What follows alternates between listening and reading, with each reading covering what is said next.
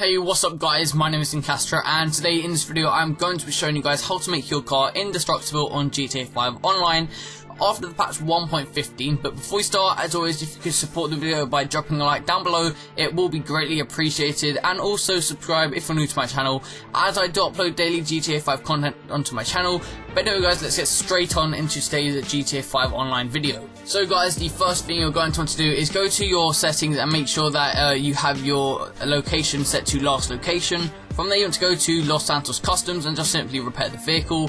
And this is really simple guys, you just want to go ahead and click start, go to find a new session, and as you can see it will come up with all these screens. Now the screen you see right here, right now on the third and final flash, it does look like this here. Once it's on this little building part, you want to spam Y or triangle on your controller, and you can see your car will be kind of floating in the air like so. So you just want to simply click right on the D-pad, and then it will put you straight back into Los Santos Customs. And then after you've done that, you can simply click B or circle to back out, and it will simply drive you out. And that is basically it guys. From there, for the whole of the remainder of the session, the time you are in that session, the car will be pretty much invincible. You can't blow it up, you can't get it destroyed. You can put bullet holes in it, but it won't damage it at all. As you can see, I'm just putting sticky bombs on my car and it doesn't blow up. And guys, probably the best part about this is you can put sticky bombs on your cars. You can drive into other players on the game, blow it up, and they will blow up but you won't blow up. So I'd recommend trying that out, as you can get some pretty hilarious reactions from all the kids on GTA 5 Online.